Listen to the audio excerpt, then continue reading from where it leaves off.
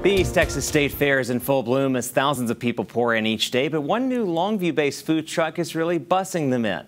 Our Alan Casper has baked up their story.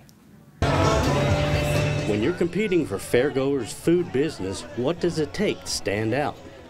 How about a piece of merry old England?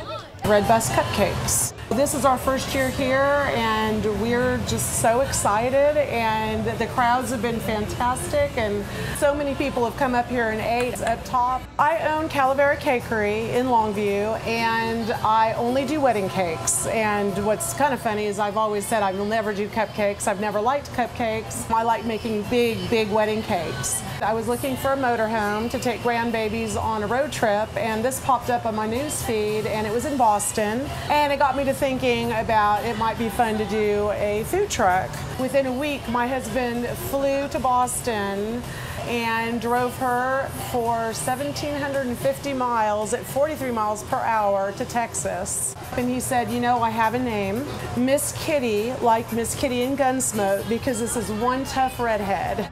She originally is from Bristol, England, and she's a 1981 Bristol double-decker bus. We actually built it during the lockdown.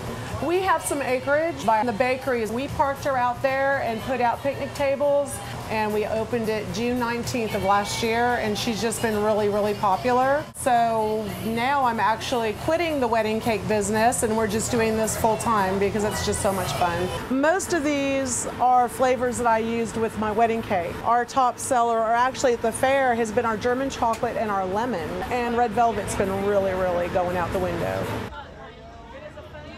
If you'd like to climb aboard Red Bus Cupcakes, we'll be at the East Texas State Fair through Sunday and will then be found at its normal location on Page Road in Longview.